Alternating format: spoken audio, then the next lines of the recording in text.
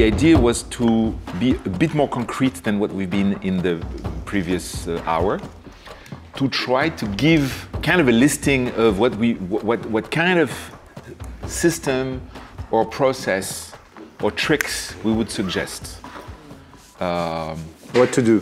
What to do, you know? In this first phase, which is generate and multiply possible ideas, we've been trying many kind of stimulation system. You know, our friend Atik Rahimi was generating stimulus to create new ideas through body, through movement of body and contact between bodies. You know, as if every body position, every way to interact with the other generates a metaphoric start for a possible idea, right? And we tried with pictures, you know, like throwing a bunch of pictures to writers and to see how the brains of the writers, it's not giving them ideas, because a picture is not an idea. A picture is just a picture. And the idea is how the brain of each projects itself or generates a world around that human being. Because we are machines, like we were saying in the first segment, we are machine to generate more interpretation than what is given to us. We populate, if we give each of us a picture, we will not just see a picture, we will populate that picture with possibilities around about who that person is. And so pictures and pictures of context. And so putting together pictures of context and pictures of humans, of characters, is already like very rich. And when you add to it, you could even start with just music, you know, just a song as a starting point. Then if you put a song plus a face of a character, it's already a human situation that develops very naturally. One of our consultants, Nolwenn, who is, once you have a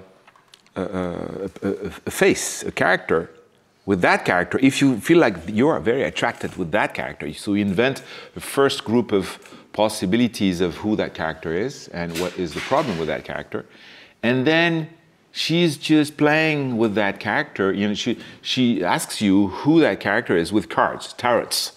You know, tuck, tuck, tuck, tuck, tuck. And oh my God, yesterday that, and be careful tomorrow.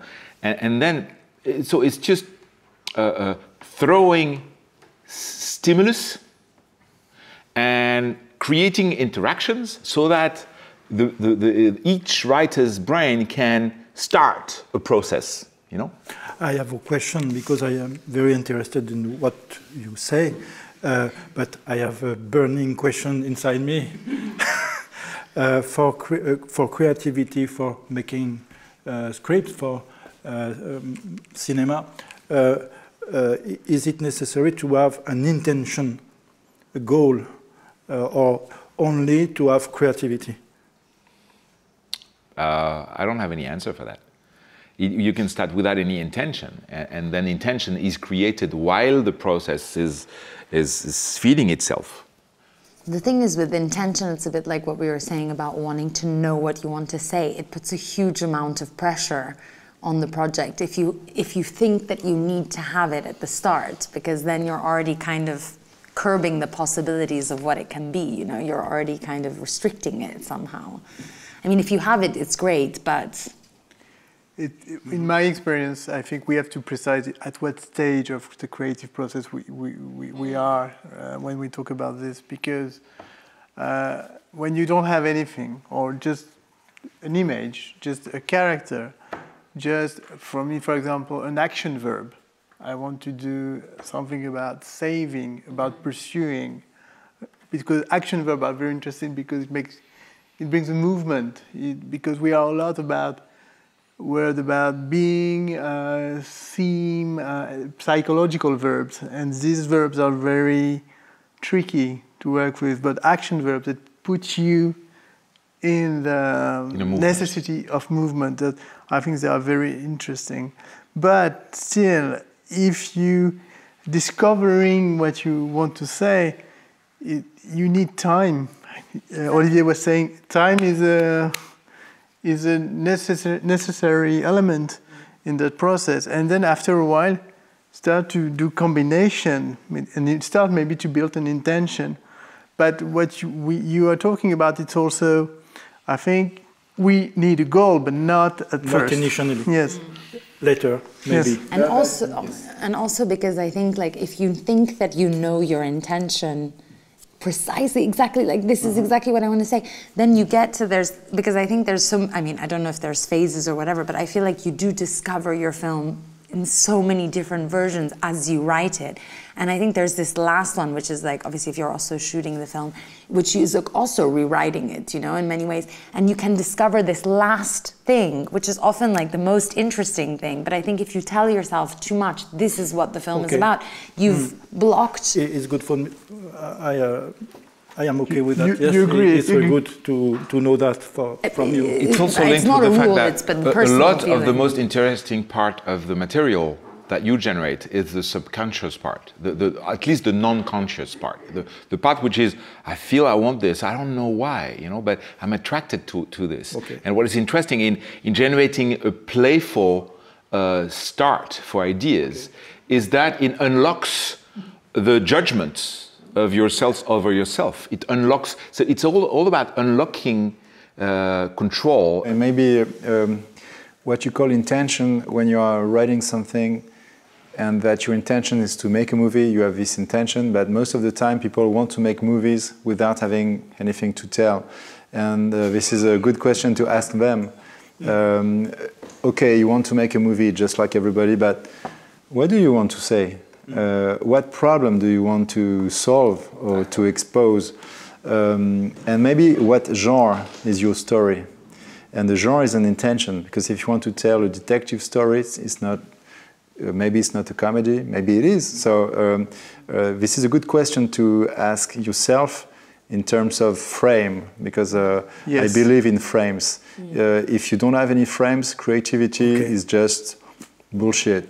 You know? I think a more relaxing thing for a writer to think is not what is my intention, but what am I interested in exploring? You know, that's like a very, just a change of linguistics, but it helps you so much more as opposed to like, you know, intent, like suddenly you're not putting this end point, but rather you're opening a kind of universe, you know, and then you can elucidate what you find fascinating or touch and discover what it is that interests you of the subject matter without kind of... Say, what is your problem, for example?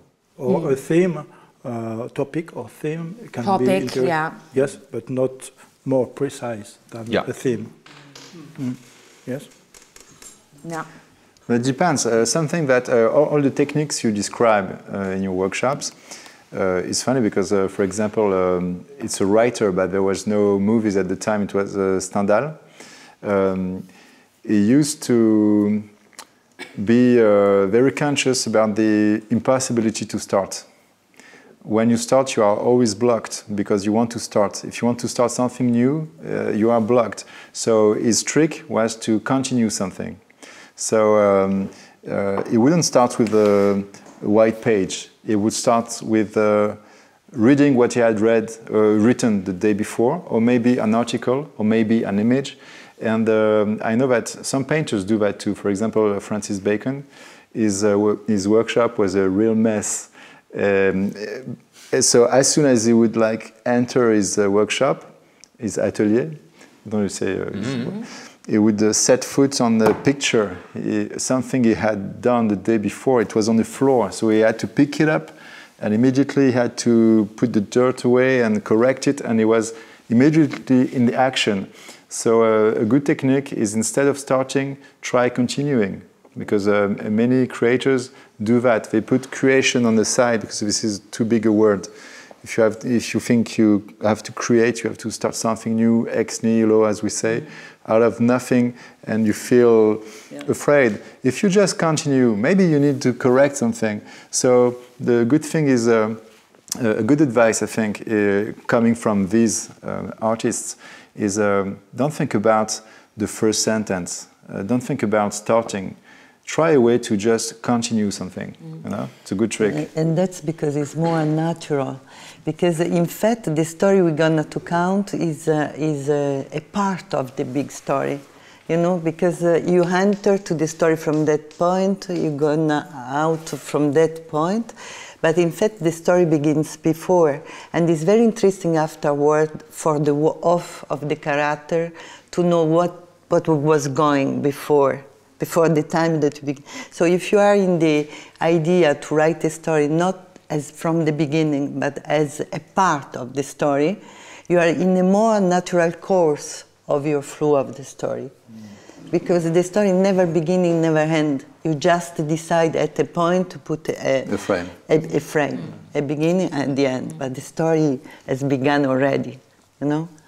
So what is really interesting what you say is that it can be maybe summarized in never let yourself be immobile. Don't start, just continue. Yes, just always pick up somewhere a source of movement, a source of elaboration. And listening to music is very powerful too, because you follow something else movement, or you can steal somebody else's movement. Maybe watching a movie can give you an idea. When you are stuck, just put your imagination in movement. And also something else, I think, which maybe I never thought of it like as tying in with a continuation, but I think sometimes just also like, let's say you have this, like a small, you don't know if it's an idea, but it's something, you know, and like, but of course that's the point where you could be like, it's this blank page and you're like, should I? But actually just say like, it's like you put a square on, you're like, okay, I'm committing to this. So this thing already exists. Like I don't need to start it, it's there. And then in fact, actually, I find that super useful because you've limited yourself already to that one thought. So you're almost continuing it, like you're deceiving yourself that it already existed. And then you can discover it so much more easily. But sometimes all you need to do is like, no, it's not a new idea, it's already there. Like, and sometimes maybe you just need to think about something. So maybe you have an idea and then say like, I'll take 2 to 3 months and see if it sits with me. And as long as it kind of stays somewhere, then it's part of a process, you know, and it doesn't feel like something new, which... Maybe we could ask you one question, because I know a technique that works and that I stole from someone, because it's very difficult to write without your own judgment. It's very difficult. And some people stay stuck with the first 3 pages of some project. They keep rewriting for years, and they always stay stuck there. So a technique I discovered is that instead of writing what you think you want to write with intention, you open a file and like a jazz player where you put bullshit.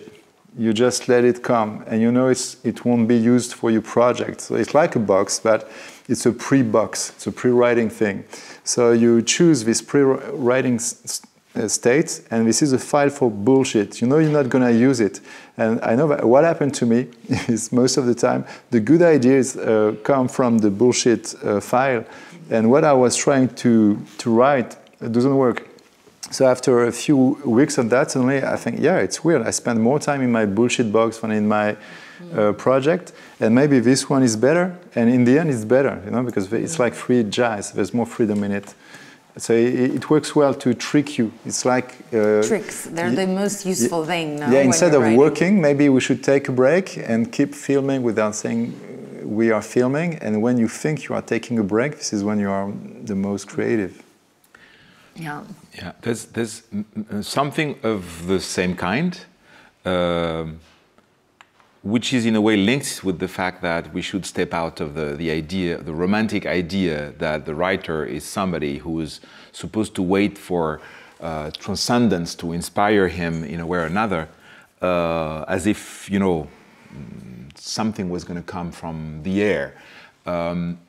Life in itself is a constant source of stimulation.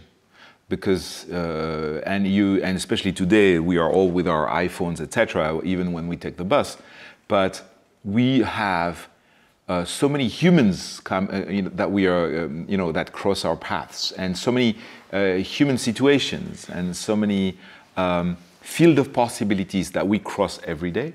That if you look at just one day, even 1 year during a whole year of writing, using just one day as a source of stimulus, And there's writers taking the bus, for instance, to just, when they're trying to find a character, you know, taking the bus all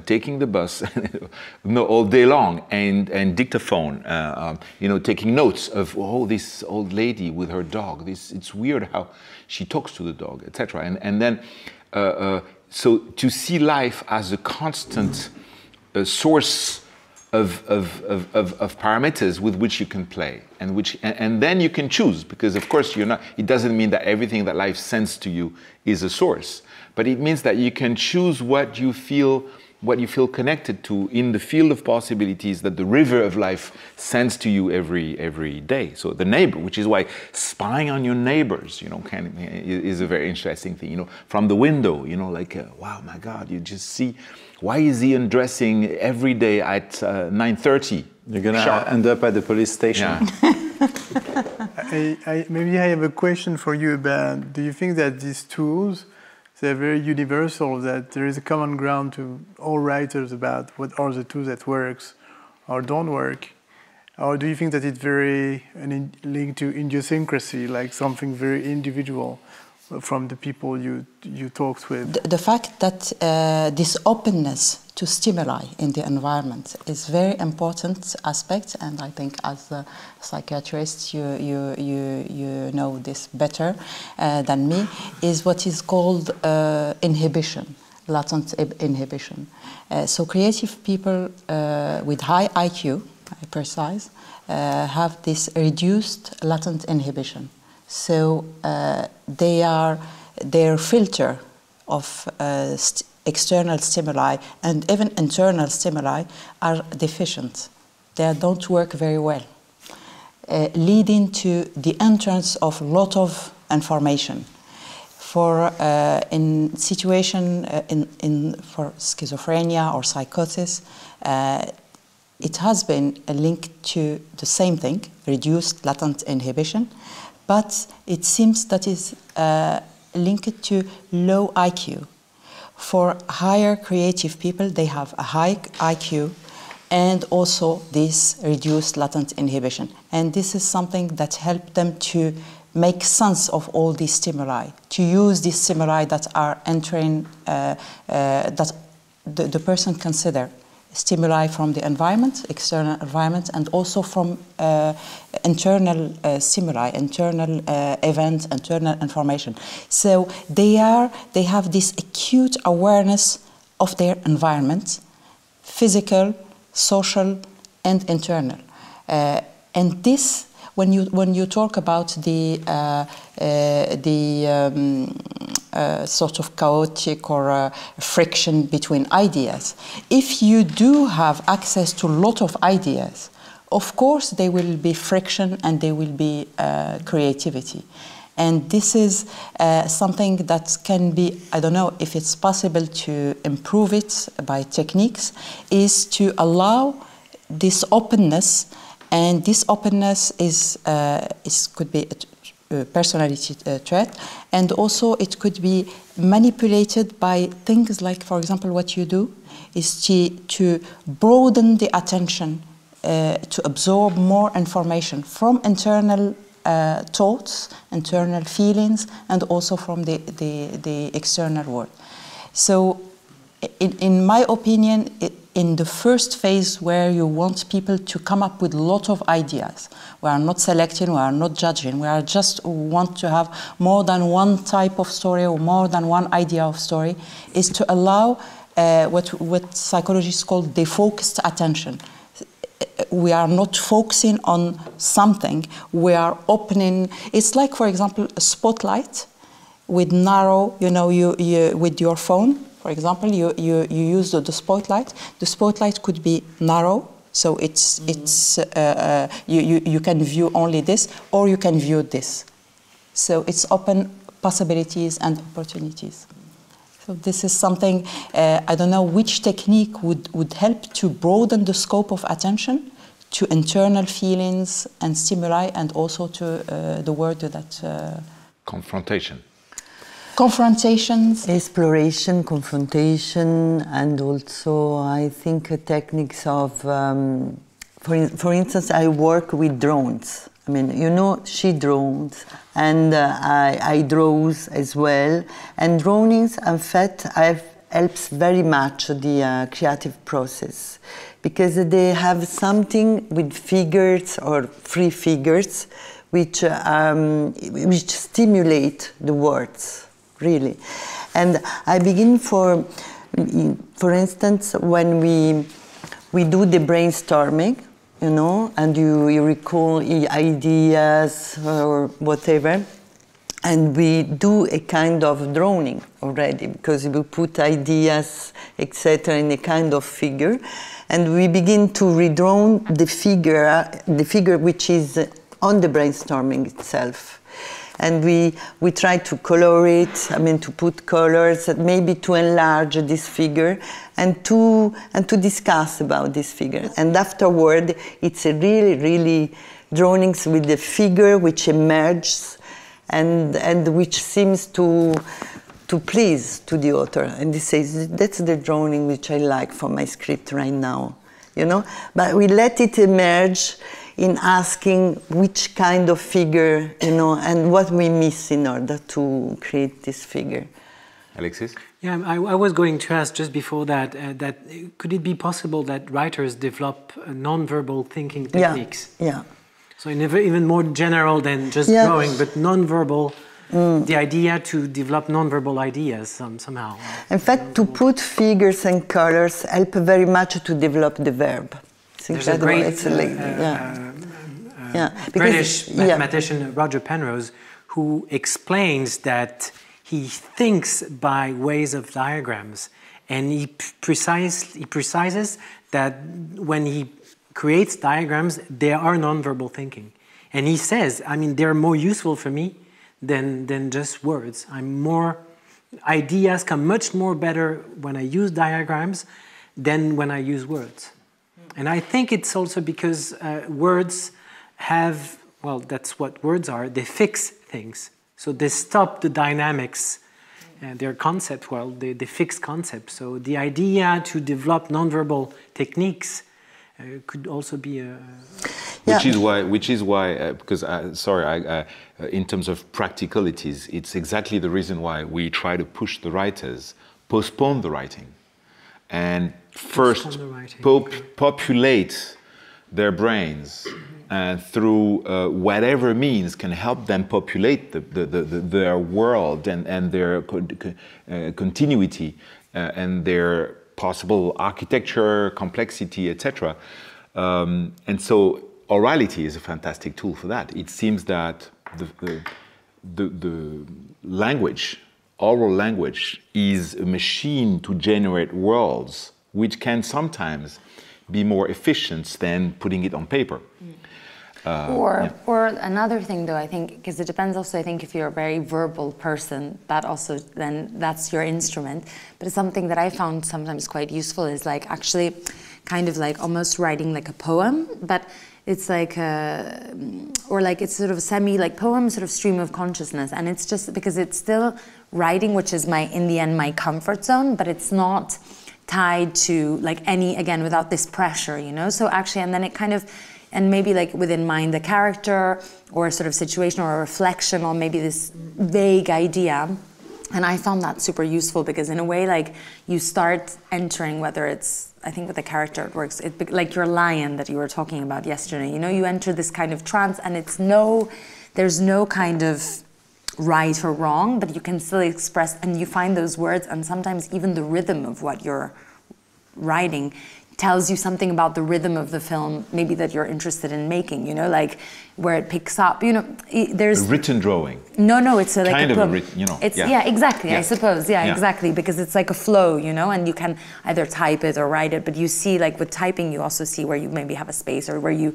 And there's funny things that you can get from that, you know, or words that repeat themselves, you know, that come. Kind of linked to mind mapping also, to the possibility of creating a tree of possibilities with keywords and diagrams. Is there tricks that you can give? Well, I don't know if there is a general theory of diagrams. There's diagrams in physics, in mathematics, and in the subfields of physics and mathematics. But as I was saying earlier, they have two roles, the diagrams in physics and mathematics. First, they can constitute in some way a pre-theory. I mean, they're a way of approaching a new theory by shortcuts of the verbal way of doing things. That's the first role. And the second one, in mathematics, when you do mathematics, you have one foot in algebra and the other in geometry. Algebra is somehow blind. And what do you mean blind? Well, I mean, when you... what do I mean by blind? It's one of the goals of mathematics is to find some incarnation of algebraic procedures. So when I mean that algebra is blind, I mean there's no way of seeing algebra. And when people construct algebraic representation, diagrammatic representation of algebras, they don't just write algebras. They show that in that kind of calculation, there is a figure, a dynamic figure behind that kind of calculus. That's one of the roles of diagrams. When Penrose does a conference, he does it by hand. And he makes a superposition of transparencies, so to show how the way can construct diagrams. I know that in research about DNA, when they were looking for the shape of DNA, they were trying to build. Some people were trying to take a picture of it with crystallography, and some others were trying to build it with like toys, you know. And at the beginning, they were exploring that, and they were looking the right shape without knowing exactly what it would be. And when the shape was right, I mean, when it was beautiful, they felt it was true. So they were looking for an inspiring shape. No? And at one point they said, well, this is so beautiful, that must be true. No? And then they had to check it. That's very common in mathematics and physics. Physicists will tell you, I prefer that theory because it has more aesthetical aspect. Even though from an experimental point of view, it's not very close to, but they more believe. But what do they mean by aesthetical point of view? What do they mean when they say it's more beautiful? It can be something very technical. For example, we have integral that converges. Their limits goes to a finite number, but we also have integrals that don't go to a finite numbers. So for some reasons, an aesthetic integral is one that has a finite result for its limit, and then it's an infinite result. So it's very... it's in a very precise way when they mean beautiful. Yeah, I was taking the example of DNA because in the end this is a real shape that you find in nature, and we are looking to build something real. It ends up on screen. This is linked with when we work about story structure. We work also about creating equilibrium in terms of rhythm. So finding a way to create a diagram or a graphic representation of a story architecture is a way to be able to see whether we are generating balance or not, whether we're generating, a harmony of some kind, like you're saying, as physicians saying, I'd rather a physicist preferring one solution because it seems more beautiful. I think that for story architectures, for scripts, for films, there's something of the same kind. And so if you don't generate, if you just write scene after scene, and if your only tool to apprehend structure, story structure, is through dialogues, etc., you cannot see the shape of the animal as a whole. In the field of mathematics and physics, again, people make a difference between a figure, a drawing, and a diagram. A figure is static in its process, and a diagram puts dynamics in the figure. So it's more a process of diagrammatizing than just doing diagrams. People are left with some figures, and the creativity comes when they transform the figure into a diagram. And that is going on with the fact that they put dynamics in the figure. And the fact of putting dynamics of the finger draws new insight. Yeah. In the field on which the people are working on. What you are saying inspires me a new notion to propose, is that notion of the play, to play. French philosopher Eric Fiat works about different medical problems like pain. And Eric Fiat says the problem with the pain is we can no more play our life. And what you say about diagrams and all the drawings inspires me the importance maybe of playing.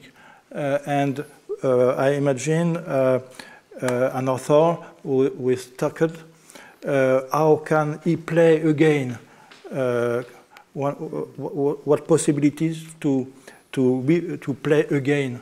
And every kind of play, of jeu, of games, can be adequate, I think, if the game creates joy. I think there is a script consultant, I don't remember his name, that used Playmobil sometime with people. I don't know if you know him.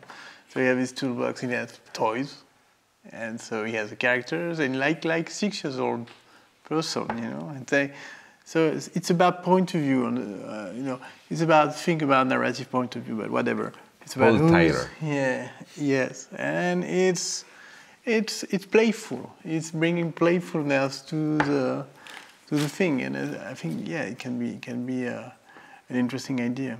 In terms of process, I've heard, is it true that when you bring playfulness, which is often something that lacks completely when writers are in a difficult moment, playfulness is very, very far away. They cannot play anymore.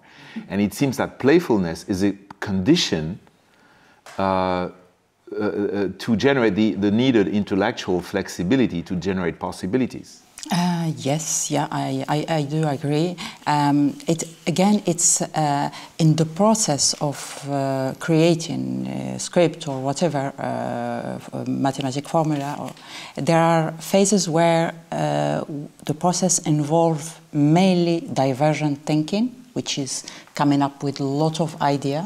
There is no upper limit of the number of ideas we will have. So we need some flexibility, we need some access to our to the stimuli, to concepts in the memory, to our past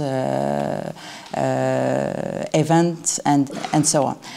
So this divergent thinking is very important, and I think the playfulness is helpful in this phase. And in other phase of the process of creativity, where we are stuck, for example, and we have a problem and there is one answer to that problem and we cannot find it. So here we are in convergent thinking, and we don't want to be distracted by anything or anyone. So it's two different phases, two different processes that can be sometimes nearly simultaneous, depending on which phase we are. And in some cases, and for example, in your phase one, you are in divergent thinking. So if anything that can be playful, or because we are still not under the gun, we are not producing.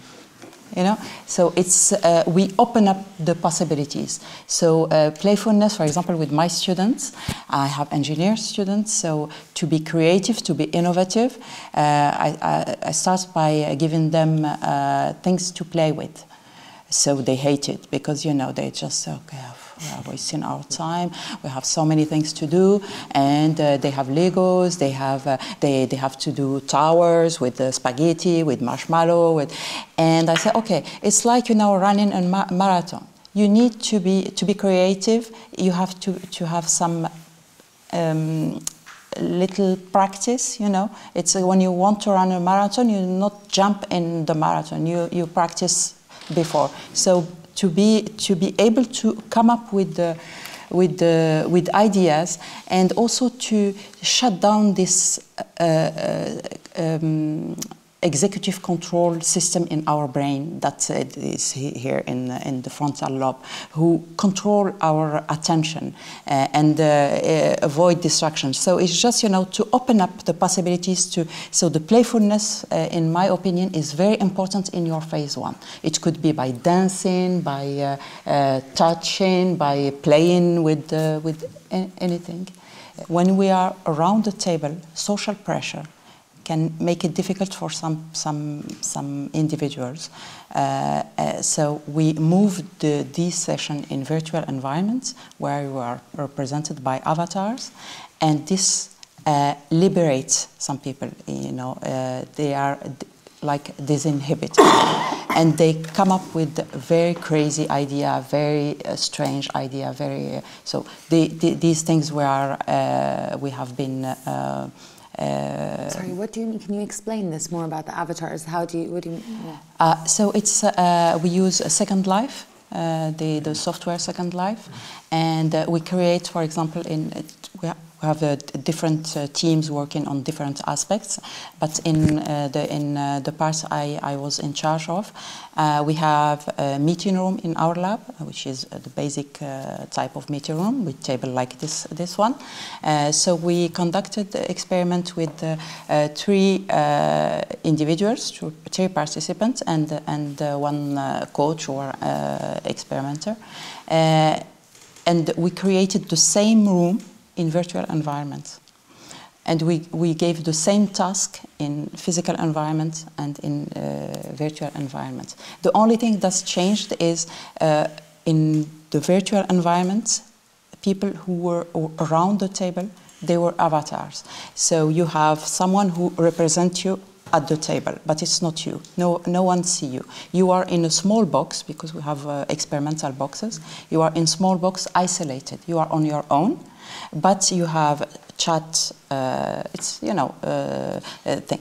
So the same task given to same age, you know, we match everything, we control for everything.